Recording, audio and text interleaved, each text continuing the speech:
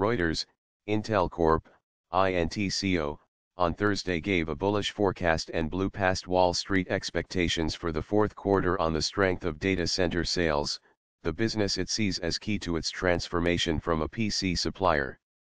Intel stock rose 3.8% to $47.06, boosted by a 10% dividend hike and the forecast, which signaled that Intel is succeeding in containing fallout from recently disclosed security flaws that could allow hackers to steal data from computers. Those flaws, dubbed Spectre and Meltdown, created global concern among technology users, and Intel acknowledged on Thursday, for the first time, that the fallout could hurt future results. But Intel executives consistently indicated that they did not expect that to happen. Software fixes for the problems would be succeeded by solutions designed into Intel chips themselves later this year, Chief Executive Brian Krzanich said on a conference call.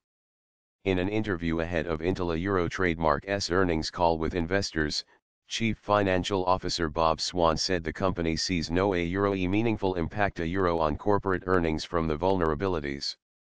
They had all these bullets flying at them with these chip flaws, but when I look at these numbers, Trademark's a blowout across all metrics said Daniel Morgan, a fund manager with Synovus Trust, which holds Intel shares.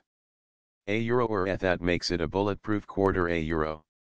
Revenue from the company Trademark's higher margin data center business rose about 20% to $5.58 billion, beating the average analyst estimate of $5.13 billion, according to Thomson Reuters. I/B/E/S investors had targeted 10% growth, said Kevin Cassidy, an analyst at Stifel.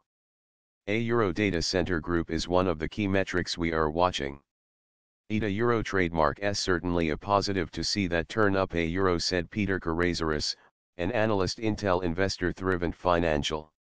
Revenue from Intel Trademark's PC group hit $9 billion for the quarter, a 2% decline from the year before, but ticked up 3% for the year to $34 billion. Intel also saw strong growth in two small non-PC businesses that it hopes to expand in the future. Its so-called Internet of Things business, which focuses on connecting streetlights and industrial machines to the web, expanded 21% to $879 million for the quarter.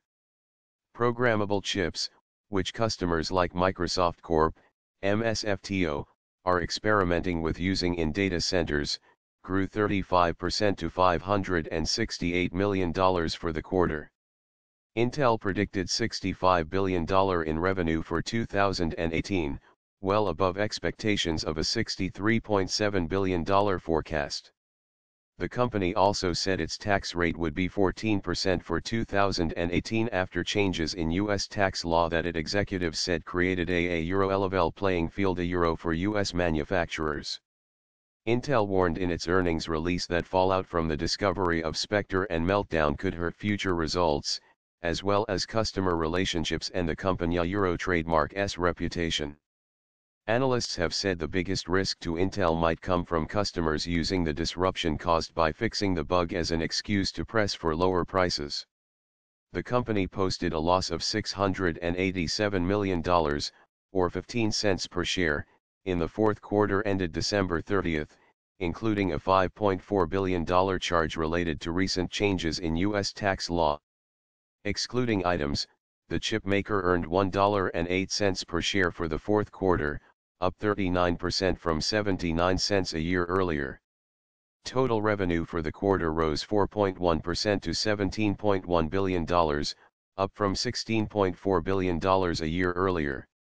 Those figures beat analysts' Trademark expectations of a profit of 86 cents per share on a revenue of $16.34 billion, according to Thomson Reuters I/B/E/S.